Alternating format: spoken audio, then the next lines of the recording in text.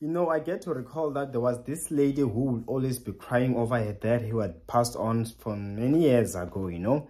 And then I got to recall that I also lost my dad. In fact, my dad's death was even more recent as compared to hers, though also mine was more like, had been some years. But then as I tried to talk to her as well, I could see that she embraces crying. And not because she's just remembering him, but she's also stressing, like, you know, putting herself down out of it. And I got to realize that she's not moving on. My dad was also the best, but I ended up finding a way to heal and move on and find other things to make me happy about.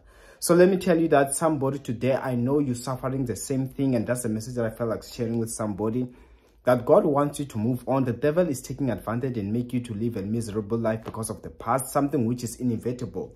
People will always die. No one lives forever. So move on, let it go, forgive, and find ways to be happy in life, okay?